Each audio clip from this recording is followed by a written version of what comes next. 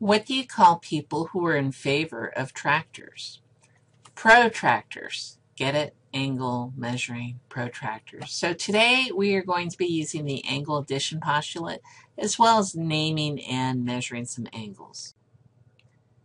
An angle is the amount of turn or rotation about a point called the vertex. In this case, this point A here is the vertex. This is the measure of how much turn. So as I make this further and further so you can see the amount of turn, the angle gets larger and larger. For most of our purposes, we will be working with angles less than 180 degrees. When naming angles, you want to use 3 points with the vertex point always in the middle. So in this example, the vertex is A. So both BAC and CAB are good names for this angle. BAC, CAB. Notice how the A is still in the center in the name for both of these. Now, if there's only one obvious angle in the figure, and there is here, I don't see any other angles, then you can just use the vertex point. So we could also call this angle A. For most of our work, we will be using 3 points to name an angle. Now, the measurement angle, usually the number of degrees, is written with an M in front of the angle name. So for this angle here, the measure of angle A is 38 degrees. Now, the angle addition postulate is similar to the segment addition postulate, except that we're talking about degrees or radians instead of lengths. So what it means is if D is in the interior of an angle, so here's our angle BAC, and if I put some point somewhere in this inside of this angle, then this part of the angle plus that part of the angle, when I add them together, has to equal the entire angle, which makes sense. The sum of the pieces should add up to the whole.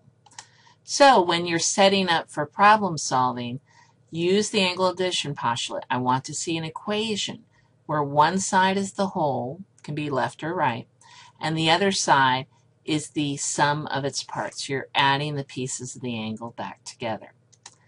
So here's an example for you. We're going to find the measure of angle CAD.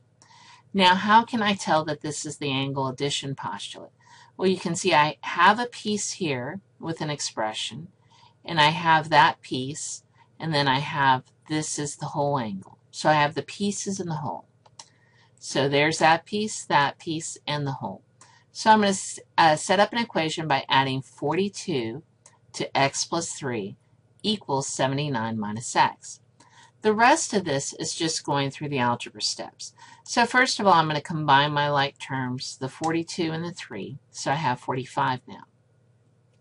I don't want it to have x's on both sides. The easiest way to do this is to figure out where you have the most x's.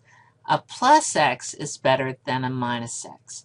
So I want to get rid of that, and the way to undo subtracting an x is to add an x.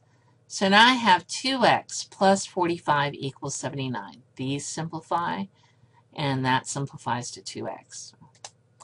Then I'm going to subtract 45 from both sides because I want the x's all together on one side. So now I have 2x equals 34.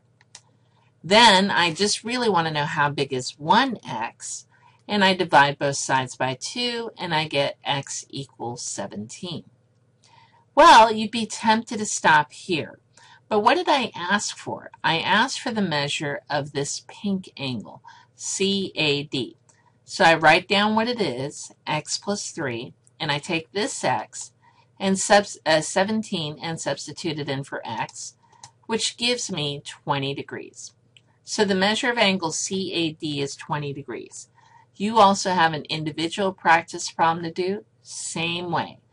Add up the parts, it equals the whole, and then do the algebra. So thinking further, do you think that angle RST could actually be the same angle as angle STR? And why or why not? Also, Why is it important to set up an equation instead of just an expression when using the angle addition postulate? Remember, an expression is where you only have one side. There is no equal sign to work with.